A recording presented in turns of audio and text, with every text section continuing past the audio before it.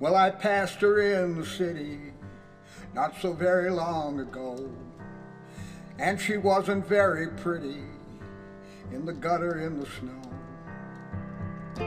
For her face was poxed and blistered, and her feet were gashed and torn, and the ragged clothes were twisted around her bent and broken form.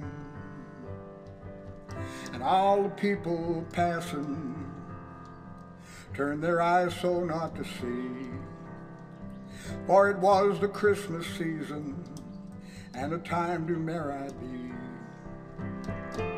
Though I've tried so to forget her, the memory lies deep. It's no pleasure to be living on the bottom of the heap.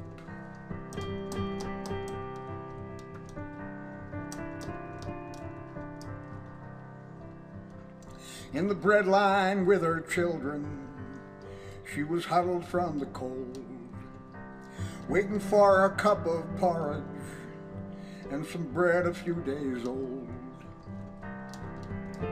She'd been beaten, she'd been battered by the one she'd call her man, till the only thing that mattered to her were the children in her hands.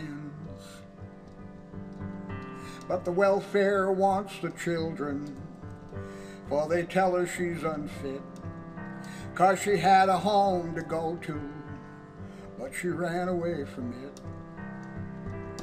Now she's calling all the agencies, looking for a place to sleep. It's no pleasure to be living on the bottom of the heap.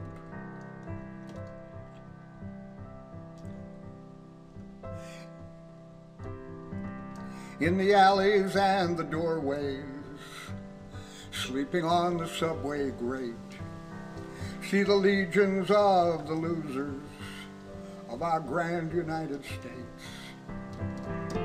They are left there to remind you, should you care for keeping score, that a nation's only rich as the poorest of its poor. And your factory goes bankrupt, or you have a child that's sickly, you become an alcoholic, it can happen awful quickly. And when you're going down, my friend, the road is slick and steep. In no time you could be living on the bottom of the heap. You or I could both be living on the bottom of the heap. It's no pleasure when you're living on the bottom of the heap.